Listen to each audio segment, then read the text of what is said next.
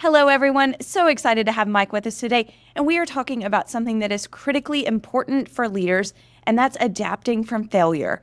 You know, as leaders, failures happen all the time. There's always something we can learn from those situations. And so, Mike, could you share a time that you faced a work failure in your leadership journey, and then what you learned from it and how you use it moving forward?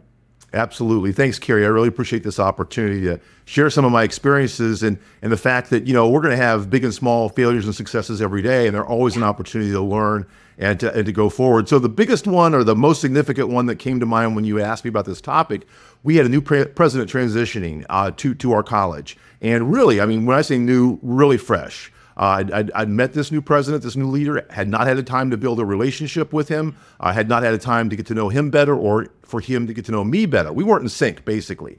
Yet, I was very excited about a campaign that we had in progress, partnership with a couple of other schools. It had already gotten some national attention before launch. So basically, my memory of it is like busting into his conference room and being so excited to tell him about it, and sure that he'd be as thrilled as I was. Yeah. And in his mind, it was, wait a minute, let's take a couple of steps back. Didn't even really know what our marketing and enrollment marketing goals were for the institution, didn't know how this fit, didn't know how the partnership came to be. And so it ended up being a great opportunity for us to learn about each other. But one of the things I learned there was, one, be in sync with your senior leadership, whether they're new senior leaders or you just you're new to your role and getting the opportunity to learn about them. The second is, I'm a very enthusiastic leader and a very enthusiastic marketer.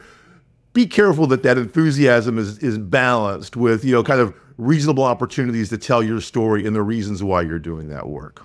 You know, one of the things that you hit on that I really liked is, so you talk about the railroad model of leadership. It's two things. It's one, it's the tasks itself, but the other is also that process relationship piece. And so, you know, if we don't spend enough time on either of those, we get into a situation that things break down.